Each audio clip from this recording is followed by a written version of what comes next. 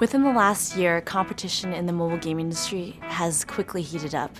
If you look at both the iOS and Android markets, there are a combined total of over 600,000 apps. So to get your game discovered takes much more than just having an awesome game. It also helps to have the marketing spend and also the business know-how.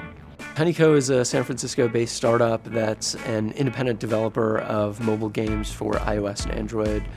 We started the company with just 4 or 5 of us making one game for iOS called Tap Resort Party.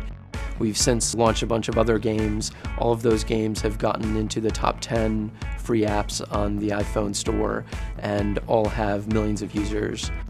Repeating the success of Tap Resort was not luck. It required a lot of rigorous data-driven decision-making, and we have been able to take mountains of data and extract meaningful and actionable insights out of it.